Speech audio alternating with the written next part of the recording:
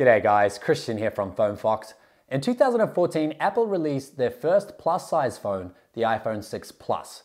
Now I'm sure you'll remember there was a huge media hype around the bend gate issue where users of the 6 Plus were reporting that the phone was actually bending in their pockets, and we actually saw a couple of videos which demonstrated how easily the 6 Plus could be bent by hand, which was a bit concerning. So, with the release of the iPhone 6s and the iPhone 6s Plus, we want to find out for you guys, does the 6s Plus still bend, and has Apple really addressed this issue? So before we get into it, here's what we do know. Apple has used a more durable 7000 series aluminium in the new iPhones. They've also increased the thickness of the iPhones, so they're actually 2 millimeters thicker than the predecessors with the new hardware. And Apple has used a new technique in manufacturing the screens. So they're actually claiming these screens to be the most durable screens on the smartphone market right now. So it should be pretty interesting to see what happens. So let's get into this. Okay, so I'm gonna start off slowly with a little bit of pressure and just slowly increase the pressure and we'll see what happens. Okay, so I'm about 20% right now. I'm seeing a bit of flex. I felt the 3D touch activate. You're actually seeing a little bit of bend here. Now, Siri's talking to me, but right now I'm putting about 90% pressure, and then you can see I'm starting to shake here. This is not me putting it on. I'm putting as much pressure as I can. And that's not bending. That's not bending at all. That is pretty surprising actually. Apple have done a good job at reinforcing this here. My fingers are sore. I think you can see a little bit of flex in there, but it seems to have popped back into place actually.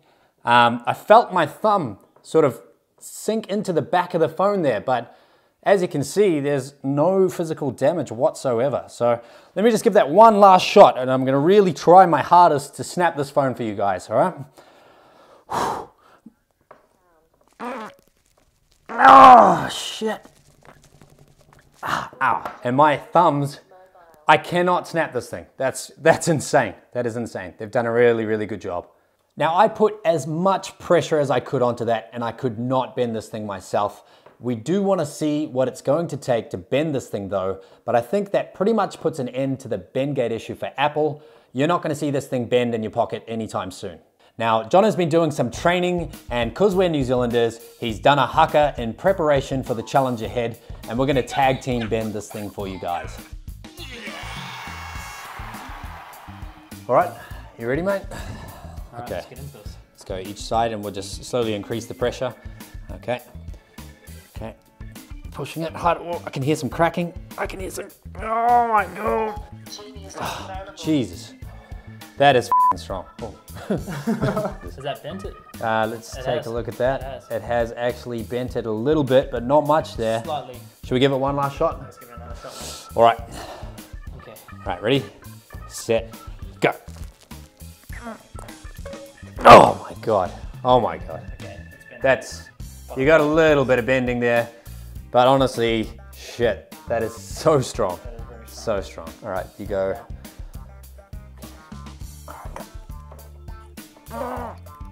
The screen is popping out a little bit there, and we've got a little bit of a bend there, so you can actually see a subtle bend there, but man, that took a lot of pressure to do that.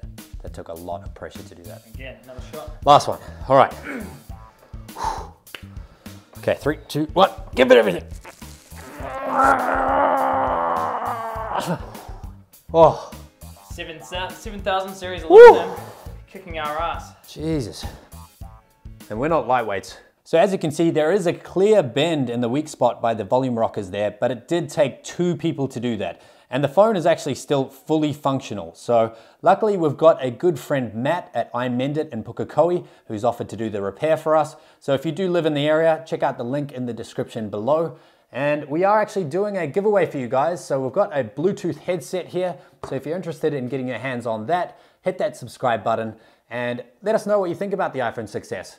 And we'll see you guys next time. We had it underwater for about 15 minutes and we just absolutely couldn't get it to stop working. It's actually a lot more waterproof than we had originally anticipated.